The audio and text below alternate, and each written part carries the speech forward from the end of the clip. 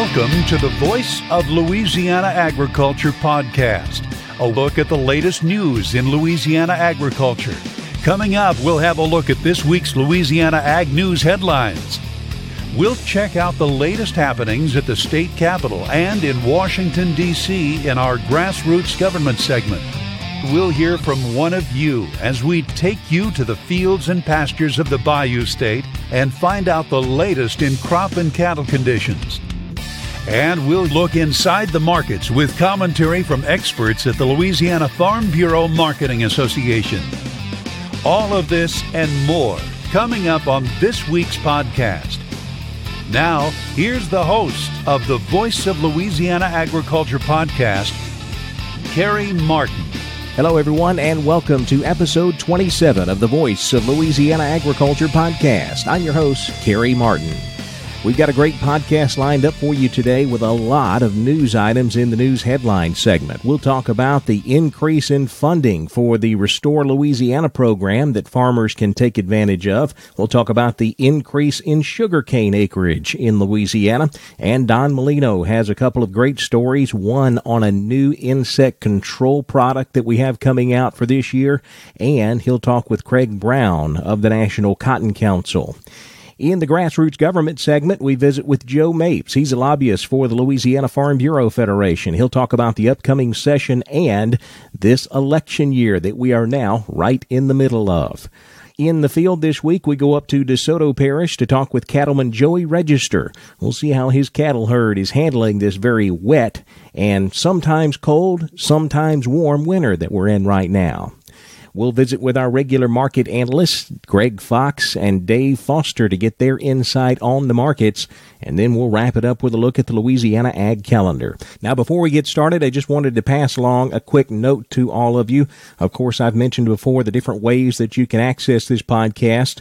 We've had 4 ways in the past. Apple Podcasts, for those of you who use an iPhone. We're on Google Play, for those of you with an Android phone. You can also find us on SoundCloud, which is a fairly popular option for a lot of listeners, and you can just go to our website and listen to it right there, streaming from our website at voiceoflaag.com. We've added 4 new ways to access the podcast. Spotify is a very popular music streaming service nowadays, and we're now available on Spotify. So just search for Louisiana Agriculture, and you can find us right there on your Spotify app or on the Spotify website. We're also available on the TuneIn Radio app. I use that app a lot to listen to radio stations around the country. If you download the TuneIn Radio app and search for Louisiana Agriculture, you'll find our podcast right there as well. There are 2 other ways to access the podcast. I'll be honest with you, these are 2 streaming services that I had not heard of, but apparently they're pretty popular with podcast listeners. One is called Stitcher. The other is called Blueberry.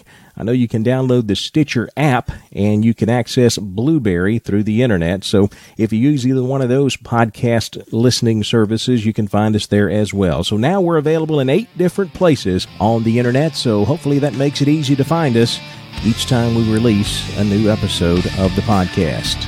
Well, let's get this one started. This is episode 27 of the Voice of Louisiana Agriculture podcast, and it kicks off right now.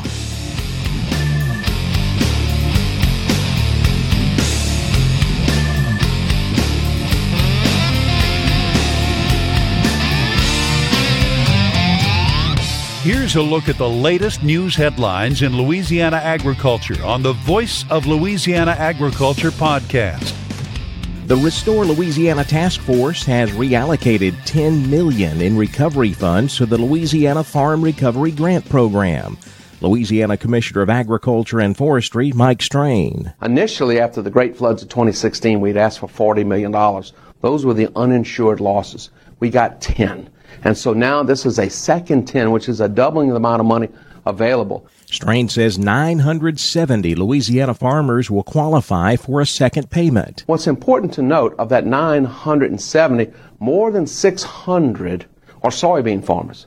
Those 600 soybean farmers, in addition to being flooded in 2016, have just went through the great soybean crisis of 18, both due to bad weather. And again, so that will help them to be able to plant and stay in business this year. Strain says farmers shouldn't have to wait too long to get the extra payment. And for us, we should be able to get that money out really quickly because we already have the template. We know basically it's going to be probably the same payment they got last time, so we're really excited about that. Trade issues have caused a lot of headaches for Louisiana farmers over the last year. Washington journalist Jim Wiesmeyer spoke at the recent American Sugarcane League meeting in Baton Rouge.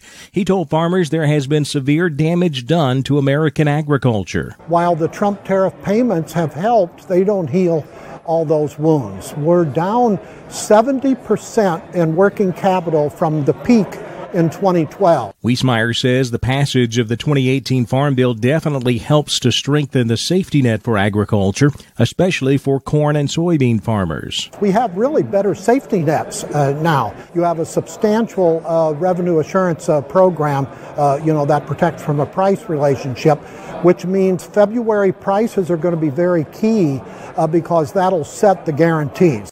Washington Ag journalist Jim Wiesmeyer. Sugarcane acreage in Louisiana is on the rise. I caught up with LSU Ag Center sugarcane specialist Dr. Kenneth Gravois recently to find out how the 2018 sugarcane crop came out and to see how much acreage will be increasing here in 2019. Well, acreage is on the increase. So the 2018 crop was about 19,000 acres larger than the 2017 crop. So we were dealing with a lot more acreage. We were dry during the summer in spots and wet down south. So going into the crop, our pre-crop estimate had us around 14,800,000 tons of sugarcane to process. Well, we ended up with 16,800,000. So it turned out to be a really bumper crop. That's the most cane we've ever processed in Louisiana, and that's the most sugar that we've ever produced, 1.8 million tons of sugar. So slightly more than last year's record crop. So the most tons that we've ever produced in Louisiana. Well, let's look forward to the 2019 crop. It sounds like we're going to see increased acreage in this crop this year. Yeah, so that acreage increase, that trend is going to continue. We don't know how much, but based on the plantings from this past year, we've talked to a lot of folks who are going to be pretty new to the industry, and folks who have gotten in the last 2 or 3 years are continuing to expand. So we expect another big acreage. Now, I know that some folks really weren't able to get everything planted that they wanted to get planted because of the wet weather that we had. How much of that do you think we had in the state? How much acreage would be lost to that? Well, primarily the unplanted acres were in Assumption, Lafourche, Terrebonne, a little bit in St. Mary Parish. Those acres didn't get planted and won't be planted, so people will have a large planting in those areas this year. But there's the option to keep a little bit older stubble out there. Right now, 51% of last year's acreage was in LO1 299. It's an excellent stubbling crop. People can keep a few more acres in that variety. So we don't expect the effect of that to be large. It's going to be costly to replant some of those acres, but we run into that situation every now and again, and we'll just plan our way out of it. Louisiana sugarcane specialist Dr. Kenneth Gravois. Louisiana farmers have a new and rather unique weapon to fight soybean loopers and corn earworms this season. Don Molino explains. LSU Ag Center Extension Service entomologist Dr. C. Brown. Essentially what it is a new product that utilizes nuclear polyhedrosis virus that essentially is sprayed like a conventional insecticide that infects corn earworm or soybean loopers, depending on what you're after, and it'll actually infect them with virus, and the worms essentially melt, and as they melt, it spreads the virus across the field. And so it's a very unique, very IPM-friendly insecticide. And so it's got, I think, a lot of possibilities for us in Louisiana, especially with our climate, because we're very hot and very humid, and that's what it takes to spread, epizootics of virus across the field. So I think it's going to be very good. It's going to work very well for us in Louisiana. Is it available now? So the corn earworm virus is available now. The soybean looper virus is not going to be available until June of 2019, June to July. So you can get the corn earworm virus for soybeans called Heligen now, and then the virus for soybean loopers called Certivo Soy should be available June or July of 2019. You've been working on this a while? So we've been looking at this product for a couple years now, and so it's been we've worked with the company very closely and helping them kind of figure out how it's going to work in the field. Is it a fit for our growers in Louisiana and really in the Mid-South? And it looks like it's going to be a good fit for us, because why I like it as an entomologist, it's very IPM friendly. It's very insect specific, and so it's very, very safe. It's very safe to non-target organisms because it's insect specific, and it works very well, and then preserves your beneficial insects in the field as well. So who makes it? The product is made by Ag Biotech. It's a company that was in Australia but now has an American branch. They have a warehouse in Fort Worth, and so we've been working with a company as the Mid-South group for the past couple of years. And it only affects these particular worms? It only affects these very specific subset of insects. It's going to be only our target pest insects that we're going after. It's not going to affect birds. It's not going to affect humans. It affects no other insects except the ones that it's targeted towards, because it's a species-specific virus, just like any other virus that's species-specific in nature. LSU Ag Center Extension Service entomologist Dr. C. Brown. I'm Don Molino on the Voice of Louisiana Agriculture podcast. The Northeast Louisiana Agribusiness Council held its annual Agribusiness Awards Luncheon and Northeast Louisiana Ag Expo recently. Avery Davidson was there. Governor John Bell Edwards was the guest speaker at the North Louisiana Agribusiness Council Luncheon in West Monroe recently. The governor thanked the Commissioner of Agriculture and Forestry, Dr. Mike Strain, and the delegation for their efforts on behalf of farmers and ranchers and foresters. In Louisiana, $11 billion in economic value. That is huge for a state our size. That's huge for any state. And so it's critically important that we continue to support all the people engaged in agriculture in Louisiana. And make sure that we do things that help them to prosper, because when they prosper, we all do better. And so that's what the message is about here today, thanking them for their contributions to our state, making sure they know that I'm going to be a reliable partner with them, working with Commissioner Strain and their legislative delegation who are all here today, so that we can do things that make sense. And, it's not just a business, it's a way of life. Edwards, who grew up on a dairy farm in Amite, Louisiana, said he has a great working relationship with the lawmakers who live in the row crop-dominated part of the Bayou State. Also at the Agribusiness Luncheon, Senator Francis Thompson received the Distinguished Service Award. Louisiana Commissioner of Agriculture and Forestry, Dr. Mike Strain, presented Thompson with the award. The Delhi senator has served as a state legislator since 1975. He's always been a champion for agriculture because he knows how important it is to our state. I am so happy and pleased. There's plenty of people that have done so much more than I have, but I'm glad that it gives me an indication that I have been focusing in the right direction. Also at the luncheon, Robert Barry Barham of Morehouse Parish was named Outstanding Agriculture Producer of the Year.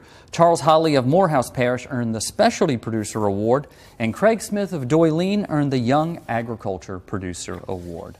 For more than 35 years, the North Louisiana Agribusiness Council has hosted the Ag Expo in Northeast Louisiana.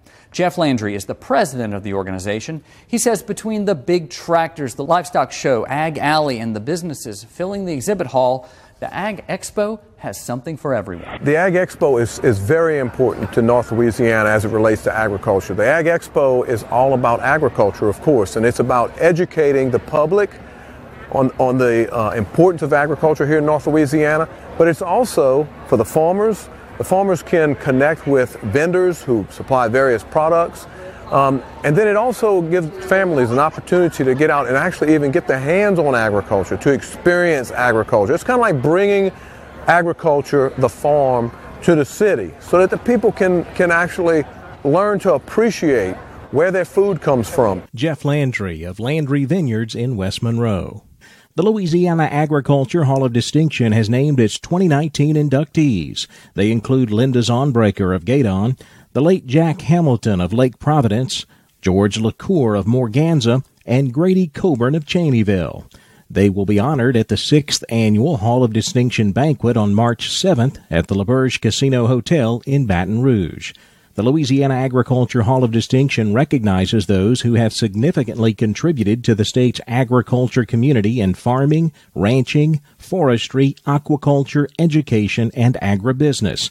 It's presented by the Louisiana Radio Network in cooperation with the LSU Ag Center, the Louisiana Department of Agriculture and Forestry, and the Louisiana Farm Bureau Federation.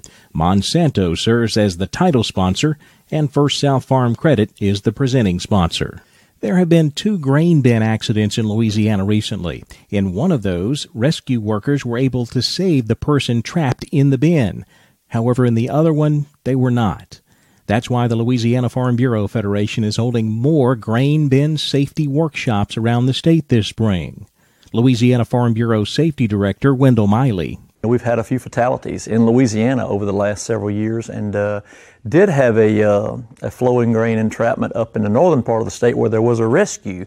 So that's what we're trying to get to, is teach our local volunteer firefighters, the guys that are first on the scene, how to safely, effectively remove someone from a grain bin accident. Farm Bureau is holding 3 grain bin safety workshops. The first is February 26th in Iota, then February 27th in Ville Platte, and February 28th in Vidalia. If you'd like more information on those workshops, go to Farm Bureau's website at lafarmbureau.org. The new Farm Bill is now the law of the land, and at least one commodity group is pleased with the final version. Don Molino reports. According to Craig Brown, Vice President of Producer Affairs for the National Cotton Council, the council likes the new Farm Bill. And I think what growers are going to find, and I think be pleased with, is the basic components of the new Farm Bill for cotton continue the provisions that were in place that growers just got through signing up for, in fact, for the 2018 crop under the previous Farm Bill.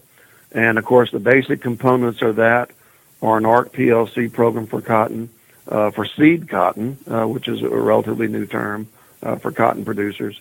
We maintain the marketing loan that we use in the same formula, although we were able to add a 2% cup on any reduction in the loan formula, so that's a positive. Basically, I think the best thing about the new Farm Bill for cotton is that it continues what we believe is a very good program that started with the 2018 crop. Brown says the new Farm Bill has no changes in the actively engaged provisions, an important step. That was a provision that was excluded in conference that was contained in the Senate bill proposed by Senator Grassley.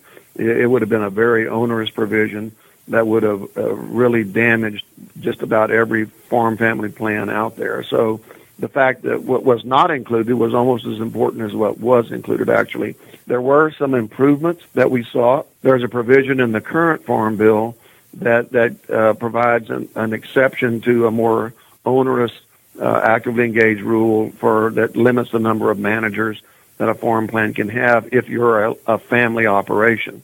We were able to recommend, and Congress added an exception to the lineal provision that also included first cousins, nieces, and nephews. Brown also points out most of the cotton priorities were met in the new Farm Bill. Most of them were already contained in the House version. There were some things in the Senate version that we didn't particularly care for. But in the end, in addition to maintaining the seed cotton reference price at 36.7 cents and getting that 2% cup in the loan formula, we were also able to get a loan rate increase for ELS cotton up to 95 cents. The ELS competitiveness program was continued. The textile payment, the EAAP program, was fully funded for 10 years, and that was important to us. The other aspect of the Farm Bill that were maintained, which we recommended, dealt in the areas of payment limits and program eligibility. None of the payment limits or AGI means test limits were changed. They maintained $125,000 for program crops, except peanuts has its own separate limit. There is a provision in the new Farm Bill that allow growers to once again update their payment yields. There was a provision in the cotton program for 2018 that allowed cotton producers to update their yields like other producers in the 14 Farm Bill. But there's also another provision in the new Farm Bill that allows growers to look at their payment yields for 2013 through 2017 for cotton. If their current payment yield is less than 81% of that average, then the grower can update his payment yield for cotton lint in this case to be added to the seed cotton payment yields. That's a very good provision I think cotton growers are going to be very pleased with the bill. They're going to find it very similar to the bill they just got through signing up for. We're very pleased with the outcome. I'm Don Molino on the Voice of Louisiana Agriculture podcast. Always good to hear from Craig Brown at the National Cotton Council. If you don't know Craig, he's a Louisiana boy. He grew up in Hathaway, went to school at McNeese, and spent several years on staff in the commodity department of the Louisiana Farm Bureau Federation. Up next, it's time for Grassroots Government. We'll visit with Joe Mapes, lobbyist for the Louisiana Farm Bureau Federation. He gives us a peek at the upcoming session and the upcoming election cycle this year in Louisiana. That's next on Grassroots Government right here on the Voice of Louisiana Agriculture podcast.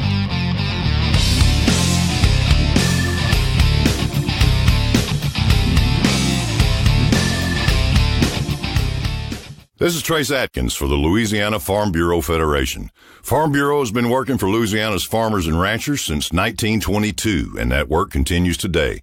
If you're a farmer or rancher, Farm Bureau wants you to join and be a part of their family. Farm Bureau knows you're busy running your operation, so while you're at work on your farm or ranch, Farm Bureau is watching out for your interests. So join today. The Louisiana Farm Bureau Federation, the voice of Louisiana agriculture.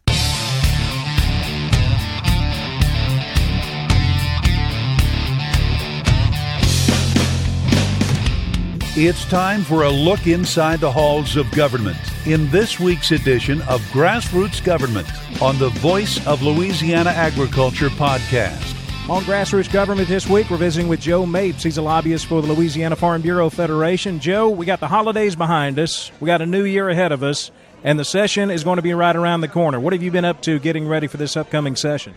Well, I'll tell you, Kerry, we've been up to the 2019 election cycle, and it applies to this coming session as well as the following 4 years. It's an important cycle because we've got 55 new legislators out of 144 coming. And so that's what we're working on. We're traveling the state, asking members to try and identify candidates, create candidates, become a candidate themselves. But we need good rural people that are strong in agricultural values to come to Baton Rouge and help us protect and promote agriculture. How does an election year differ from a regular year when you're trying to get through a legislative session? Yeah, that's a great question. And we would hope that it would keep the high-profile controversial issues down, some of the social issues that come when you know, like Sandy says, when we have money at the Capitol, we fight about money. When we don't, we fight about social issues. And hopefully they won't bring any of those social issues in, like braiding your hair in a van in the parking lot. Seriously, that was one of the issues. And we'll be able to, the budget is supposedly balanced for 6 years, and with that 0.5 renewal of that penny that we put forward. So it should be a relatively smooth session, Kerry. At least that's what we're hoping. Well, you already answered my next question, and that was going to be about budget issues. That has consumed us for the last couple of years. I can only guess after fighting that for a couple of years, it has to be somewhat of a relief to feel like things are actually going to be a little normal going into this year. Yeah, I hate to use the word normal, but we want to seek a more normal position, I can tell you, and I think we've got that potential in this session with, like I said, the election year and with the balance of the budget being balanced as it is for 6 years. Well, you and I have talked in the past about the legislature coming after agricultural tax exemptions. Is this a situation now where we can maybe breathe a sigh of relief and not see that happening since we do have a balanced budget? Well, I'm not going to say yes to that. I'm not going to answer yes to that question because for the first time in my career representing Farm Bureau, we now are being targeted by different groups for our revenue. They don't understand that if they remove our tax exemptions, it makes us non-competitive in the world market. But they've targeted us, and they've said they're going to come after us. Not necessarily this session, but it's something to definitely start considering. We're on the radar now, Kerry. Once again, though, for those members out there listening, the fact that we are going into an election cycle, I reiterate again, it is very important that we go find good candidates, pro-agriculture candidates to put up, because with the turnover that we have, it's more important than ever for agriculture. That's right. And it is an education situation. You know, a lot of these people coming from urban areas, they don't know how food is produced and where it comes from. And it's our job to teach them, you know, not just at the Capitol, but back home before they even get there. And that's why we're glad to see so many strong rural candidates running right now in some of these races. Well, we'll also have a governor's election as well, and I'm sure that's going to suck a lot of the oxygen out of the room over the coming year. It is, and I think that's going to be a horse race. We've got 3 big names that have said that they're considering running. I mean, John Bell, of course, is an incumbent. He's going to seek re-election. Congressman Abraham has said that he's going to run. Businessman Risponi from Baton Rouge, Ascension Parish is going to run. And we're not sure how that all shakes out just yet, but pretty soon we're going to know who's in the race, and it's going to be a close one regardless. Joe Mapes, lobbyist with the Louisiana Farm Bureau. Thanks a lot, Joe. Yes, sir. Thank you, Kerry. Up next, it's time to go in the field. We'll head to northwest Louisiana to talk with Joey Register. He's a cattle producer in DeSoto Parish. Joey's coming up next on the Voice of Louisiana Agriculture podcast.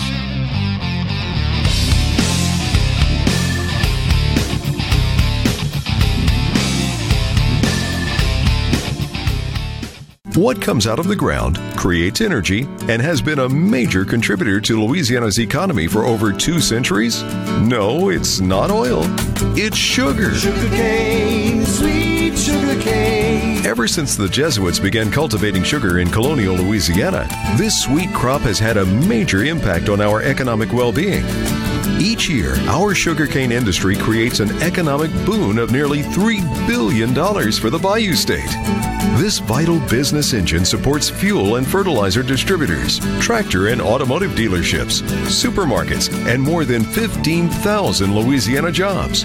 The sugar industry also benefits research universities and schools, banks, and insurance agencies. Sugarcane, sweet sugarcane. The Louisiana sugarcane industry, helping empower the people of Louisiana for more than 220 years. Louisiana Sugar, making life sweeter, naturally.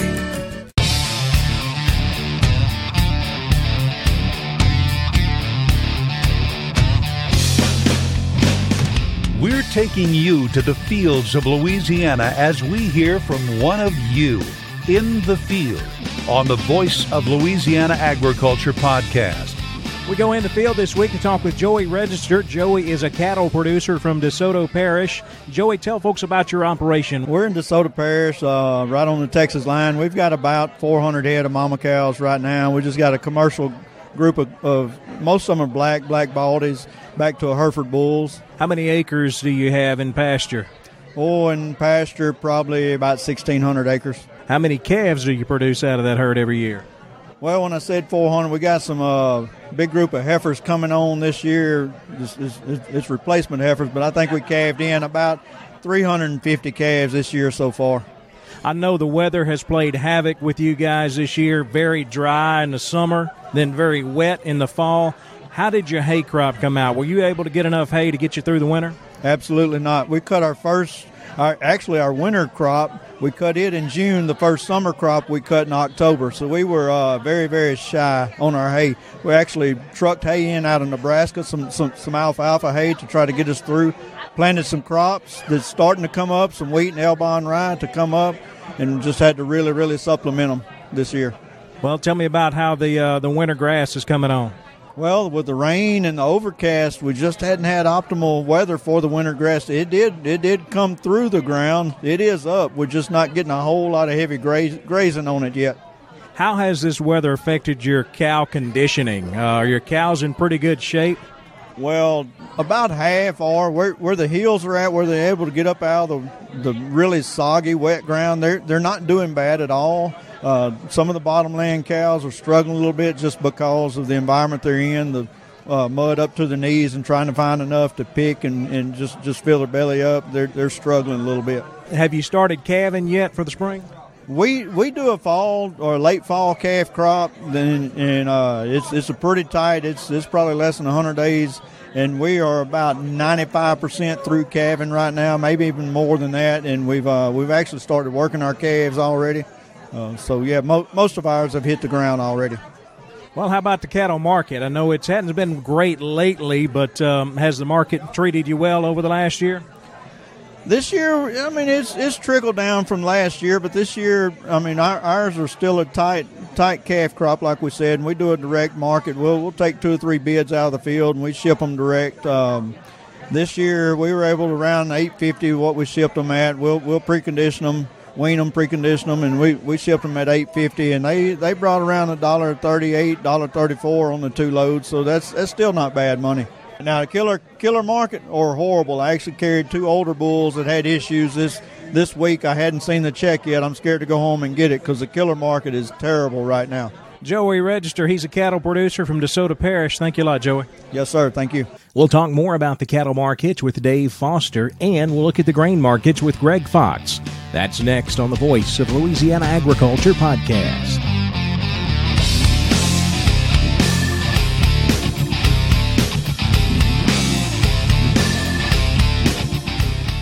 This is Trace Atkins for the Louisiana Farm Bureau Federation. If you're a farmer or rancher, Farm Bureau wants you to join and be a part of their family.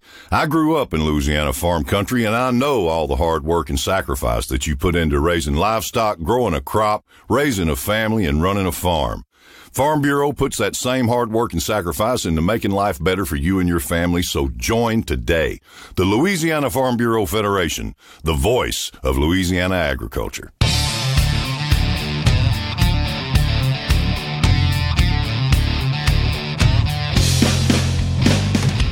Now let's look at the markets with insight from the experts at the Louisiana Farm Bureau Marketing Association on the Voice of Louisiana Agriculture podcast. And to talk about the markets, we go to Greg Fox. He's a grain marketing specialist with the Louisiana Farm Bureau Marketing Association.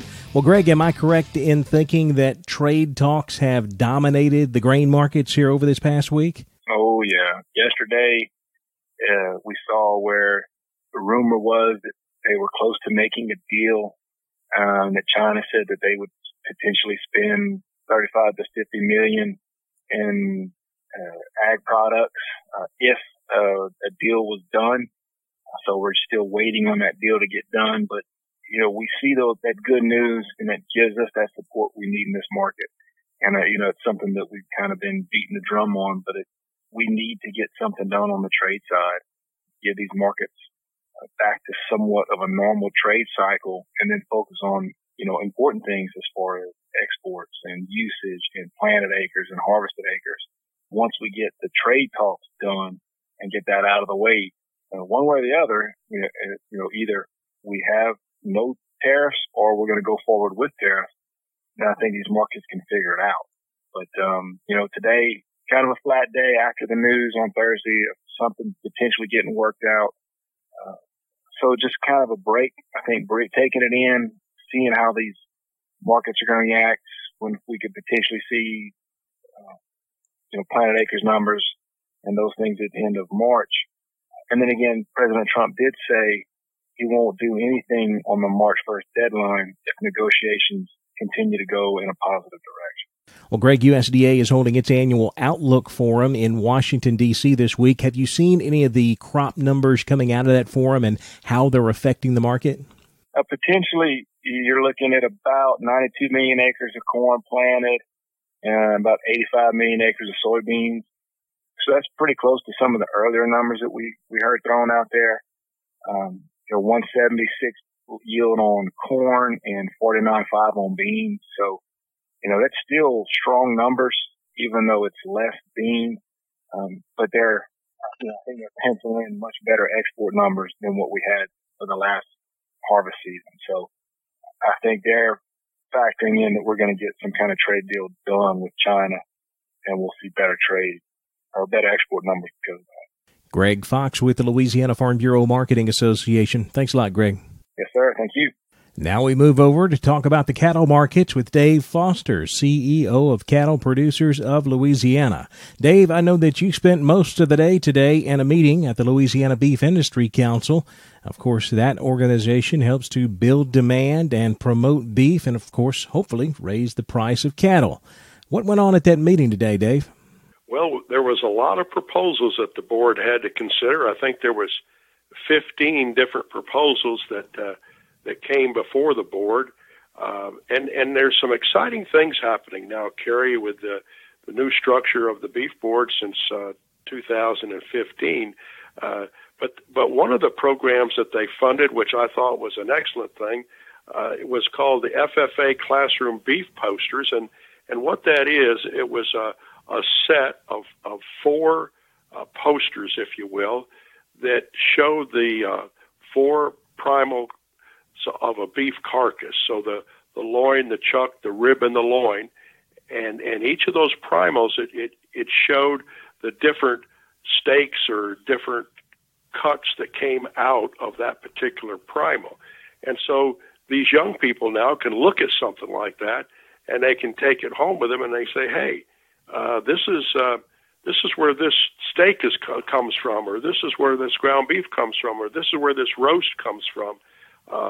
And that to me, it is educational, and they're able to say, to their mom and dad that are in the cattle business, "Hey, you complain about that dollar that you have to check off. Well, this is something that it's going toward." And so the board approved to get those poster sets for 208 of the FFA chapters in the state of Louisiana. So I thought that was a good thing.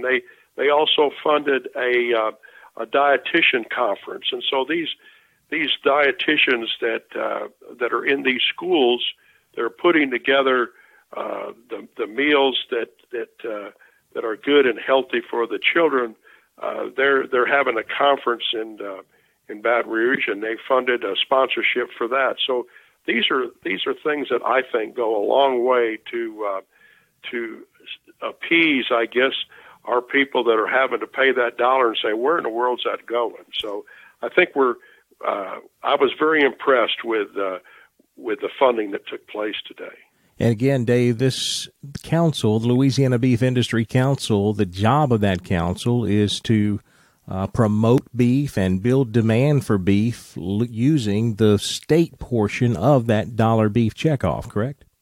That's correct. That is exactly right. And for us, Kerry, it is a challenge for the board to try to fund projects, if you will, because the federal government is in control of the Cattlemen's Beef Board, and the way the law reads, the checkoff law reads, that dollar, if you will, and we get 50 cents of that dollar, can be only used by promoting the product beef.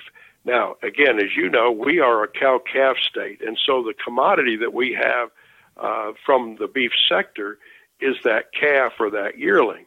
And those, about 80 to 90% of those leave the state. They go off somewhere and get finished out in the feedlot, and then they come back in a package to the grocery store or into the restaurants. And so for the board to figure out, how are they going to do this? Can they fund this project and be within the guidelines? It's quite a challenge, but we're reaching out, or they are certainly reaching out to different segments of the industry that uses beef, and I think this FFA project certainly should be a bell ringer for sure. And I think one thing important to note is that council is made up of people in the beef industry. We have members on there from 4 different organizations: the Cattlemen's Association here in Louisiana, the Louisiana Farm Bureau, the auction markets, as well as your organization, Cattle Producers of Louisiana. So we have actual people in the cattle business and in the cattle industry making those decisions on what to do with that checkoff money. That's exactly right. Well, Dave, I really appreciate your update on the meeting today, and we'll check in with you on the next podcast. Thanks a lot. All right. Thank you. What in the world is going on in Louisiana agriculture? Well, let's take a look at the calendar and find out. A look at the Louisiana Ag Calendar is next on the Voice of Louisiana Agriculture podcast.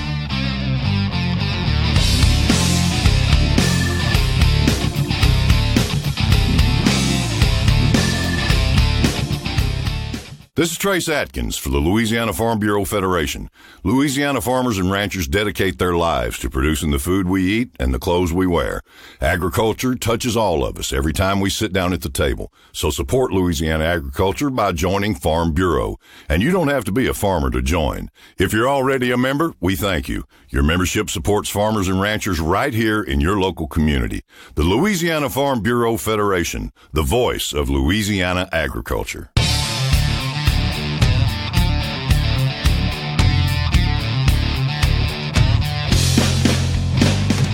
Now to wrap up this week's podcast, let's take a look at what's coming up this week on the Louisiana Ag Calendar. Coming up on the Louisiana Ag Calendar, several events over the next couple of weeks to talk about. We'll start with Tuesday, February 26th. We have 3 events actually happening on that same day. The first one is the BASF Dicamba Stewardship Training Workshop. That will be held in Alexandria. If you're going to be using dicamba on your operation this year, you need to attend this Stewardship Training Workshop. We had one a couple of weeks ago up in Oak Grove. This is the second and final one in Alexandria, Tuesday, February 26th. Also on the 26th, it's the LSU Crops and Cattle Forum being held in Alexandria. For more information, check out the LSU Ag Center's website at lsuagcenter.com. Another event happening on the 26th, the Louisiana Cotton and Grain Association is holding their annual meeting in Monroe. And then the final event happening on February 26th is the first of 3 grain bin safety and rescue training workshops being sponsored by the Louisiana Farm Bureau. The first one is on Tuesday, the 26th in Iota. The second one is the next day, February 27th. That's in Ville Platte. Then on Thursday, the 28th, the third grain bin safety and rescue training workshop will be held in Vidalia.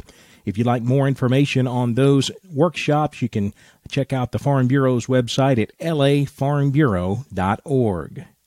On February the 27th, the LSU Ag Center is holding a citrus meeting in New Orleans. Again, check out their website for information on that. Then coming up in March, on March 7th through the 9th, it's the Back to Your Roots series, sponsored by Campty Field of Dreams. That will be held on the Louisiana Tech campus in Ruston. Well, that is a look at a few of the upcoming events on the Louisiana Ag Calendar, and that wraps up episode 27 of the Voice of Louisiana Agriculture podcast. Be sure to connect with us on social media. We're on both Facebook and Twitter. The handle is @VoiceOfLAAg. We'll see you next time right here on the Voice of Louisiana Agriculture podcast. Thanks for listening to the Voice of Louisiana Agriculture podcast. This podcast is produced by Kerry Martin and the Louisiana Farm Bureau Federation. For more information, be sure to check out our website, voiceoflouisianaagriculture.org and lafarmbureau.org.